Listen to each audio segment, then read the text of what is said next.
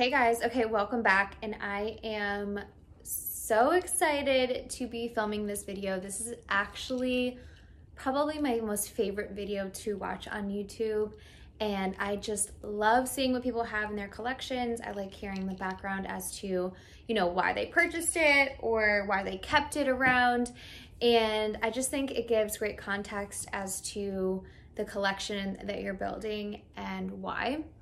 And I also just love that I get to, see where I'm at in a year from now and see if I added to my collection, if I downsized, and how my styles have changed over time. So I'm so excited to be talking through my bag collection with you guys. So if you're interested in seeing what it looks like this year in 2021, stay tuned. But other than that, let's get on with it.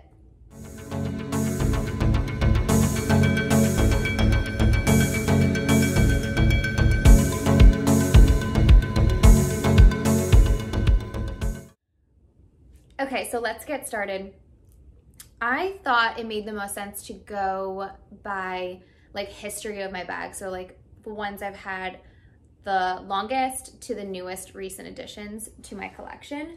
So without further ado, my first bag is the Louis Vuitton Neverfull MM with the red interior. Oh my gosh, okay. This bag, I've had this bag for so long, it seems. This was my first designer bag, my first real designer bag. And I got this, I think in 2013, 2014. I should actually look back. I still have the receipt for it. I got this bag after I closed one of my first biggest deals at my first big girl job. And I wanted to mark the occasion and buy something that I thought would be a good investment for the long term, for travel, and because my job, I had to go to meetings and things like that, just having something a little bit more elevated for work. And I've traveled with this bag. I've taken it to work every single day for years. I have loved this bag. I have not treated it the best, but as you can see here, I mean, it's actually in pretty decent condition for what it's been through. I mean, there's definitely some markings in the bottom, but honestly, it's still beautiful. It's patinaed really nicely. I love this color, and I just think this bag has paid for itself. Honestly, price per wear, this bag has really paid for itself. I know that this is considered the most basic bag, but it's really popular for a reason. Not only is the price point so great, it is truly an amazing bag. Obviously, we all know the struggle with carrying a lot of stuff in these straps, but I mean, for a first bag, I couldn't have done a better selection than the Neverfull MM. Okay, my next bag after the Neverfull MM is actually the Louis Vuitton Pochette Métis in the traditional monogram canvas. Okay, so this bag I've had for a decent amount of time, and I think we all know why. This has been this was the first bag that I was social media influenced to get. I had to have it. I just loved the way it looked. I loved the structure of it all and the details of it. And you know what? I know now I talk a lot about how vachetta is just something I try to stay away from, but it just looks so good when it patinas right. Don't you think, guys? It's just such a beautiful bag, and it is, honestly, it's rightfully a very popular bag. It has so much room inside. The interior, and this is you guys always ask how I store my bags. I always keep little airbags in them to keep their shape, and then I always store the strap in there as well. I mean, this bag has that microfiber lining. It has held up so well. And if I can find the date code, I can tell you where and when. So it was made in the US. I don't know where the date code is, but I have had, and I hope I don't jinx myself, I haven't had no issues with the glazing on this bag. And this is the only one I've ever owned. So I love this bag. It is just beauteous. And this is definitely, you can tell like I was really aiming for trendy bags when I was starting my collection, but I've had this bag for years and it is just something that I think I will end up holding on to for a while because it's just a classic silhouette. It holds a lot and I think I just love this bag. Let me know your guys' thoughts on the Pochette Métis. I feel like I don't hear too much about it anymore, but this was my second bag ever. Okay, next up, switching gears, we have the super mini Gucci Marmont in the black and aged gold hardware. So I did a whole video on super minis and what I think of them and how to wear them and all of that. So definitely check that out if that's interesting to you guys. But this was my next bag purchase and I remember exactly why. I was looking for a bum bag style bag that could be worn as like a going out bag. And so I stumbled upon a bunch of videos looking at what fits in here and I just needed to know if my phone fit, and if it fit, like it was a done deal. I needed to have this bag. So I've had this bag for a few years now and it definitely has gotten a lot of use. You can kind of tell like the structure has given weight like a little bit just on the bottom, but that's the type of leather that this is. But I love this bag. It is so cute.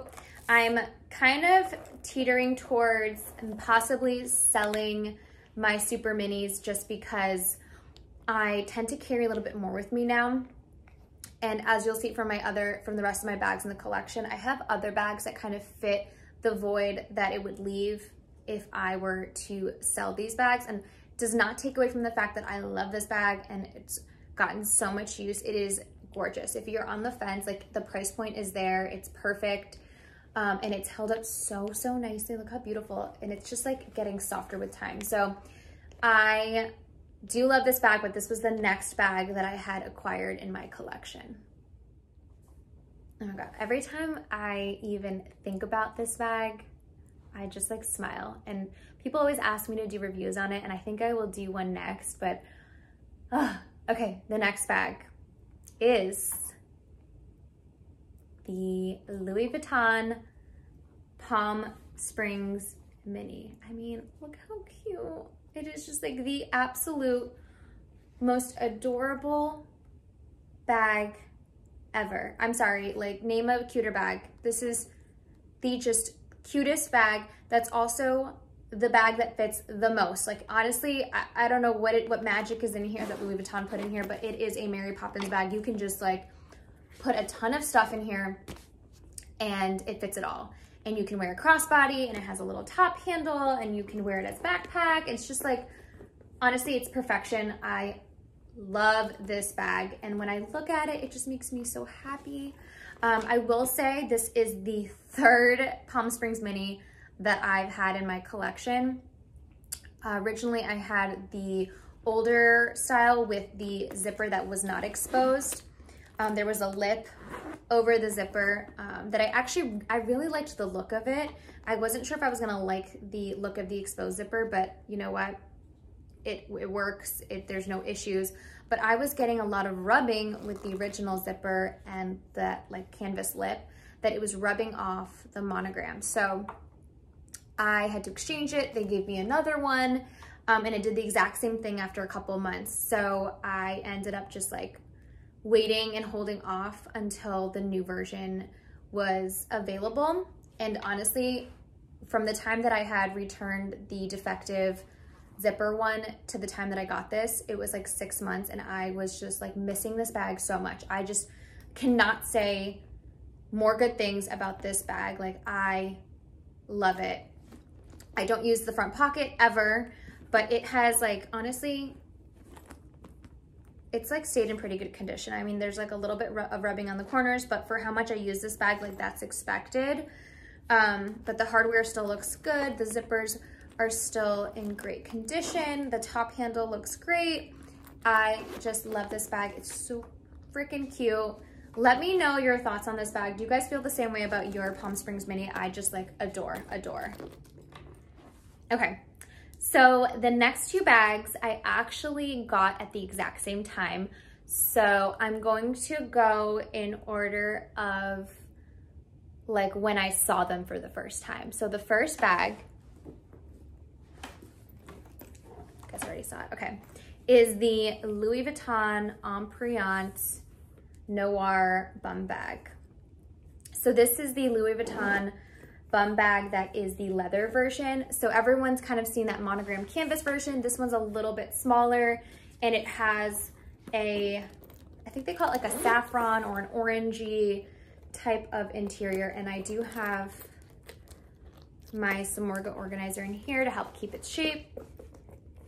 But adore this bag. This bag has been an instant staple in my collection. I grab it whenever it's raining. I grab it whenever I'm going on a flight. It has just been the cutest little like bag, and I loved that not a lot of people had it. And I'm loving that you guys have also been starting to like this bag as well. I know it's been like underrated, but it's truly like the nicest, softest leather. And it's just like a little understated, which I kind of wanted after all of the kind of logomania I have on the other bags that you saw earlier. So just like adore this bag. I also have a video on this bag, just diving into like how I wear it, different ways. I think there's like 4 or 5 ways that I wear this bum bag, and none of them are like around the waist like you're supposed to.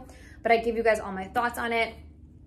Truly just a beautiful bag, and I really don't see this one going anywhere anytime soon. I've loved it so much that I've considered getting the monogram canvas one, but the vachetta kind of scares me a little bit. If you guys have the monogram one, will you let me know how the vachetta is doing? Have you sprayed it? Let me know how it's like patinaing and whether or not I should get it. Or do you guys think that like the black and having one is just enough? Let me know your thoughts. Okay, so after I saw that bum bag, I was in the store picking it up because I loved it. And my essay says, okay, are you in the market for a tote bag? And I had the Neverfull, and I was just thinking about how I was using the Neverfull less because my job, I was going to more meetings and traveling, and I just wanted something a little bit understated. So bear with me. I know many of you are not going to agree this is understated, but he brought out this bag and I had never seen it in person. I had seen one version of it, but I instantly I fell in love, and I was like, I need to have this bag. So next up is the Louis Vuitton On The Go. This is the GM, so this is the largest version in the black Empreinte Noir leather. So it has the smaller LVs on one side, and then it has the large monogram on this side. So I know I said it was a little bit more understated than the Neverfull, but to me it is. Like, unless you're up close to me, you can't really tell that it's LV, but you know, I still love the look, and I love that it does say LV in the large monogram. It's not as loud. And then the inside is actually that orange color that is the same as the bum bag. So 2 similar looking bags, but completely different styles. And like I said, I had to have this bag. Like, I saw it and I was just like, there's the longer straps, which honestly fixed the issues that I was having with the Neverfull, where I was carrying my laptop and my planners, and it was starting to hurt my shoulder. So I mean, this is not the lightest bag, like even holding it up, like I'm like seeing some muscle building, but love this bag. It is just beautiful, and it's held up so well. And I've done some stories on my Instagram for you guys as to like what I've thought about other people's longevity of this bag, but I attest the ability to just say that this bag is over a year old and still looks as beautiful and as structured as the day that I got it because of my organizer. So this one's from Samorga, but if you guys have the On The Go, you need an organizer. This will keep the shape of your bag forever. Like, look, I just took it out and look how smushy it already is. Like, this will make sure that your bag stays in as good condition as it possibly can for however long you guys have these bags. Just take care of them and make sure that they're staying structured and not getting all floppy, because, you know, leather is leather. It's going to move around. It's going to get different shapes. But honestly, like, this bag is just gorgeous, and it still smells so good. So yep, that is the Louis Vuitton On The Go in the GM. And I needed to have this size because I didn't see the MM until like a couple days ago in person. It is kind of like a lot smaller than I was expecting. And it would not fit my laptop as comfortably as I would like it to. This one fits everything, and I don't mind that it's a little bit larger, and it's honestly, it's just like the look. So I dig. Let me know if you guys have a MacBook Pro and if it fits in your On The Go. I love all of the versions, but I love this type of leather so much. So that's the On The Go. I need to take a sip. This is gonna be a long video.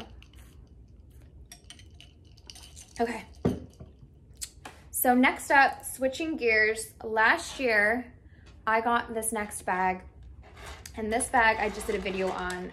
You guys will recognize it. It is another Gucci Super Mini. This is the Super Mini Gucci Dionysus version with the taupe or tan suede. And it has an aged silver hardware. The inside is also like that pink microfiber lining.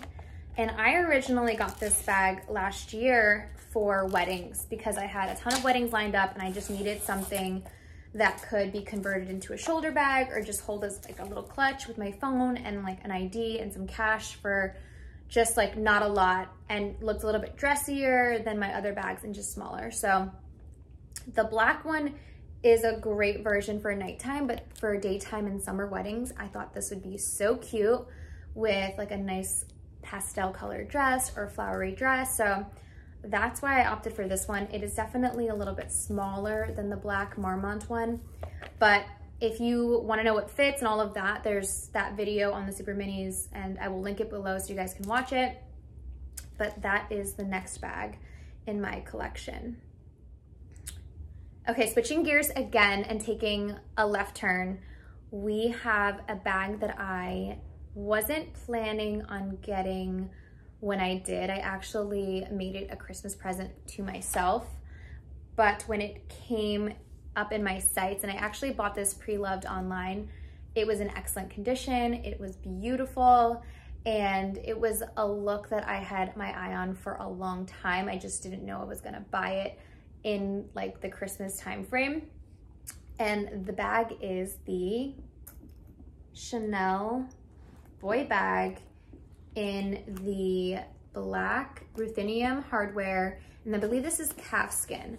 So it's not lambskin, it's calfskin, but it has a similar look. It's just not, I don't think it's as shiny as, it looks pretty shiny in this video, not as shiny as lambskin, and then it's not grained like the caviar, but this is the new medium size. And I had always thought I would get the old medium size, but I love this size, honestly. I think it is edgy enough and boxy enough that you can kind of pull off a larger bag, and it fits a good amount. And I can't imagine having a smaller version of this bag. So as you guys will notice that I definitely don't have a classic flap in my collection. And it's not on purpose. I've had a vintage one before, but I found myself not grabbing them as often because they were so delicate. And I think they're gorgeous, they're beautiful, but they're so expensive. They're so hard to get nowadays that I just don't see me being able to get my hands on a classic flap in the color that I'm looking for. So I will wait until the day that it happens for me. But for now, the boy bag just kind of fits my style. I just think it's a little bit more different than the classic flap. It's edgier, and it honestly looks so good like at night with like some leather leggings and like an oversized sweater. You just throw this on and it's just so cute. And then I added this top handle from, I actually got this, it was like $8 on Etsy. I just wanted something to just like grab it from when I'm like going from the car to the restaurant, because I do love that like it has the shoulder strap, but for me like a top handle is kind of essential, especially when you're dealing with a bag that's a little bit more delicate style leather. So definitely love this bag, and I plan on doing a review for you guys on how I style it, my thoughts on this one versus the old medium size. But this bag, I mean, pristine and so cute. Okay, switching gears again and again. My next bag is a really recent addition. You guys will have seen an unboxing of it semi-recently, and it is the Saint Laurent envelope clutch. Pretty sure that's what it's called. I had seen a couple of YouTubers talk about this bag. It's obviously like a very slim, sleek style bag, but I was noticing that when I was running to dinners and I just had my phone and, you know, maybe like a set of keys, I didn't want to carry a lot and didn't want to have to bring a bag, and I wanted something to like not have to worry about out to dinner. This was like a perfect option for me. And what I really, really, really like about this is that it slips into like my tote bags, my suitcases, my Neverfull. Like this is something that I can just like tuck into a bag and have it just in case I run out. It's obviously a like grained black color, so it's like kind of worry-free, and it just has like the YSL logo right on the middle, and it's magnetic, which is so great. It actually fits a decent amount. I think I did a video of what fits on it on my Instagram, and it fits like a phone, a key clay, a mirror, and I think like a card holder. So definitely check that out. But this was, yeah, a recent addition. I mean, it wasn't too expensive. I think I got it on either Sense or Farfetch, and I didn't have to pay taxes on it. And it was just like a wonderful, like, culmination of needing this style of a bag, not having something like this, and it just being the right price point. So I'm excited to use this in the future when I go on vacation and letting you guys know how it wears and all of that. Almost done, guys. Okay, so my last bag and the most recent addition to my collection, actually got it last month, is the one and only Louis Vuitton Cousin bag in the cream color leather, and it comes with this beautiful, gorgeous gold chunky chain and a bandolier strap that is also like a beige taupey color. It does have some vachetta on it, but it's already like a patinaed treated one. So guys, I died for this bag. I don't know how everyone feels about it. I know everybody has like a cold or hot reaction to this bag, but if you know me, like this is me in a bag. Like slightly difficult, a little high maintenance, but different, a little edgy, pretty versatile. So, oh my gosh, I'm just obsessed with this bag. I've been wearing it like with like workout clothes to run around, and I'm just like loving it. It's just so stunning of a bag. I will definitely keep you guys posted on how it wears, because this leather truly, truly terrifies me. I've never had a white bag, and I'm like, just like so scared of what's gonna happen, but I've been pretty mindful about like what I wear, how I'm carrying it, you know, like the weather, all of that. So, oh my gosh, this bag, I saw it on the runway Louis Vuitton show, and I saw it being carried, and it wasn't in this color, but I just told myself, if they make that in a white, I need it. I just need to have it. I texted my SA right away, a photo of it, and he was like, I don't know if we're gonna get it, but we can try. So, oh my gosh, so beautiful. And I'm curious to know if they like this, if they will keep it as a bag in one of their lines, or if they're just gonna make it a limited edition. So just love this bag. I also did a review and first impressions and mod shots of this bag, so definitely check it out. I know I promised you guys like a what fits in it, so I will work on that as well. But if you're looking for any ideas on how to style this, definitely check out my Instagram. I post a good deal about it, but yes, oh my gosh. Newest edition, prized possession. Love this bag. Okay, I know I said that that was the last bag in my collection, but we have a bonus entry because some people consider this an SLG, some people consider this a bag, but I wanted to include it because I wear it as a bag. And it's the Louis Vuitton Pochette Accessoire, and it's monogram with a vachetta tab.